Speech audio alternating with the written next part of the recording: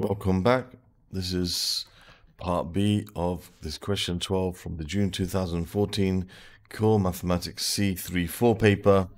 And part A you will find in the video which is linked on the top of the page here. And it will show at the end of the video. Also, the card at the top will take you to that video. Now, it says here, hence use integration to find the exact value for this volume. So basically for part A, we have found that the volume of revolution of a curve rotated around the x-axis will be given by this, integral, by this integral here. So what we have to do now is we have to actually find the value of this integral, the exact value for this integral. So here we have to integrate these trig functions, which we do not have actually an integral for tan squared t, nor do we have one for sine squared t directly. All right, there's certain integrals that we can integrate. For example, if I have the sine of an angle, not the sine squared of an angle, or the cosine of an angle, not the sine squared, not the cosine squared of an angle, I can integrate that directly. Tan squared, the tan of an angle, I can differentiate it, but integrating it, I don't have any way of doing that directly.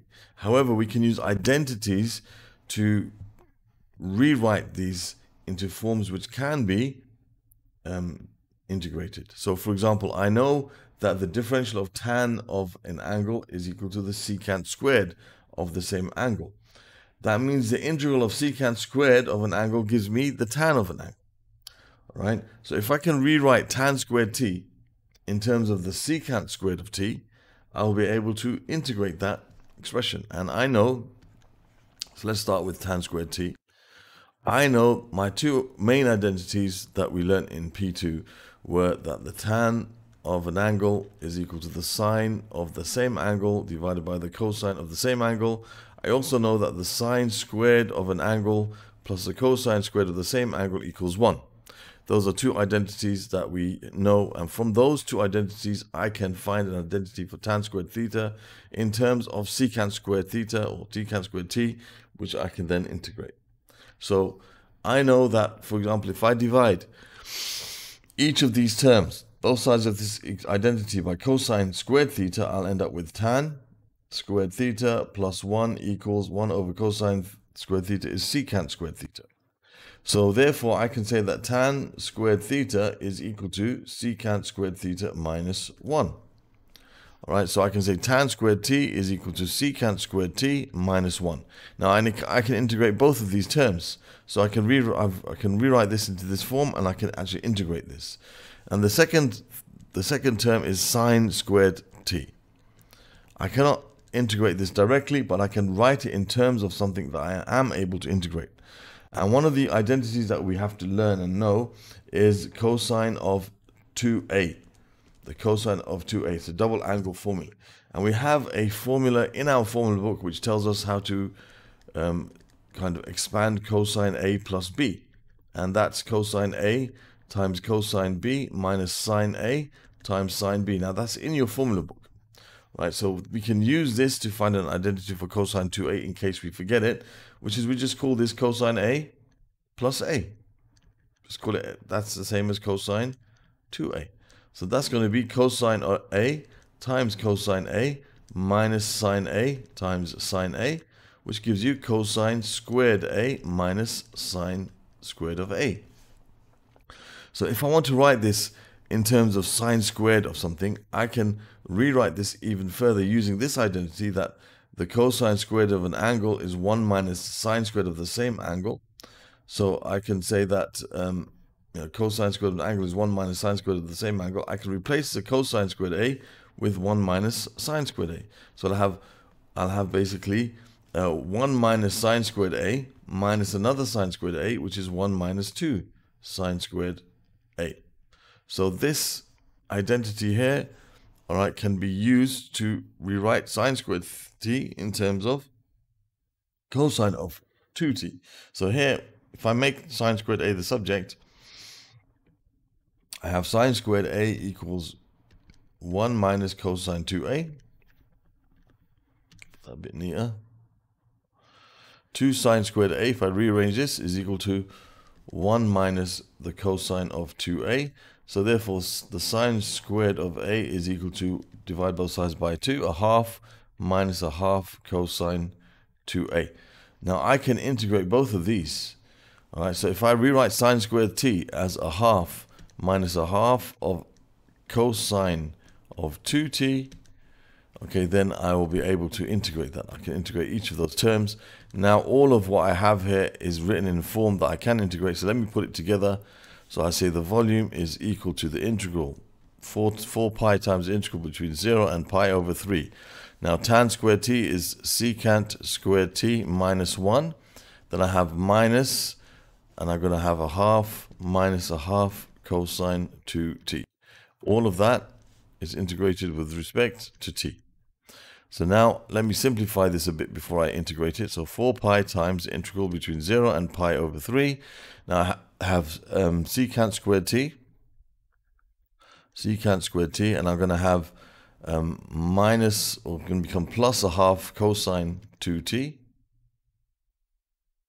Okay, that's a minus and a minus there, it gives you a plus. Then I got minus 1 minus a half, which is minus 3 over 2.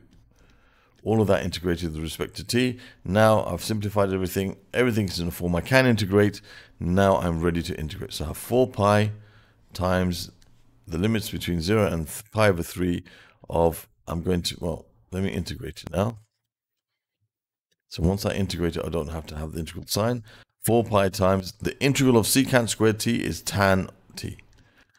And the integral of cosine 2t is going to be, well, the differential of sine is plus cosine, so cosine is plus sine. So it's going to be sine of 2t divided by 2. So that's going to give me a quarter sine 2t, because the integral of cosine 2t is sine of 2t, then divide by the differential what's inside it, which is the 2, gives you divided by 2. So that gives you a quarter sine 2t minus 3 over 2 times t.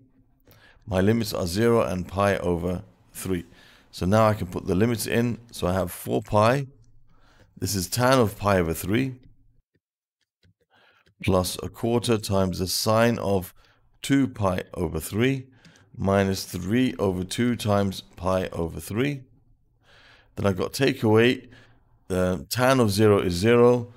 The sine of 0 is 0. And 3 over 2 times 0 is 0. So all of this becomes 0 on that from the other limit. So now I'm left with the volume is equal to 4 pi. Now the tan of pi over 3. So we say inverse tan of pi over 3.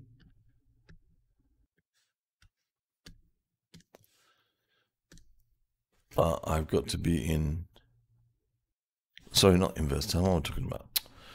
Excuse me there, this is the angle, we already have it. So tan of pi over 3, we are in radian mode, I just did something silly there. It's the tan of the angle, not the inverse tan of the angle. We've got the angle here. That's root 3, sorry. So that's root 3 plus, and then you got a quarter times sine of 2 pi over 3. So you have 1 over 4 times the sine of 2 pi over 3, which gives you root 3 over 8 minus, that's going to give me pi over 2. Because 3 is going to cancel out. So this gives me 4 pi times, now this is root 3 plus root 3 over 8. That's going to be like 8 root 3 over 8 plus root 3 over 8, which is 9 root 3 over 8 minus pi over 2. So I guess that's fine. We can leave the answer like that. That's the exact volume. So this is units cubed.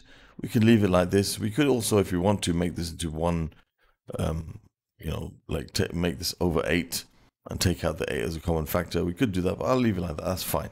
That's the exact value of this volume. They didn't tell us to put it in any particular form, except leave it in exact form. So that's like simplified exact value. And there's the answer to question 12 part B. Now this is more kind of related to the stuff that's done in P3 now. This was in the old C34 paper, which is a mixture between P3 and P4. But this is like the integral of these trig identities, trig functions using identities to transform them into forms that we can integrate. All of that stuff is taught in P3, so it's very much related to P3. That's why I split this video up into two parts. Part A is more related to P4 and part B is more related to P3, so that way I can separate them according to topics when I put them in the playlists. So you'll find the playlist of this. First of all, you find the video which takes you to part A in the top corner here.